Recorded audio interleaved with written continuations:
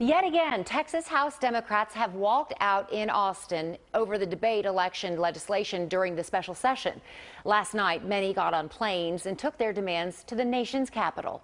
CBS's Ed O'Keefe was there as they arrived, and he joins us live this morning. Good morning, Ed. So what are Democrats up to today now that they are in Washington? Karen, good to see you. They're waking up this morning at a hotel about 5 blocks north of the White House, and they're headed to Capitol Hill, where they hope to meet with lawmakers today to push especially the U.S. Senate to take up voting rights legislation that passed in the House earlier this year. They'd like to see Congress take up this issue before their August recess begins. But with the talks about the big trillion-dollar infrastructure plan still in the works and likely to dominate most of Washington's time in the coming weeks, it's going to be a tall order.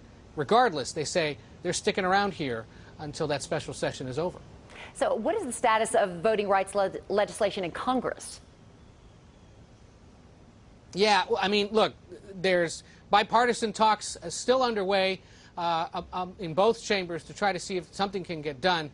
All Democrats present had voted to advance that bill last month. Republicans used the filibuster to block it. Democrats say they want to bring this up again, possibly in the fall after all that spending legislation is done.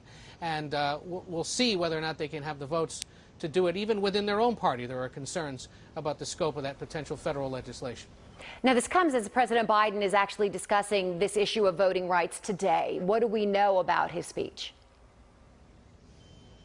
That's right. Coincidental timing. The president's headed to Philadelphia today. He'll address the issue from the National Constitution Center there.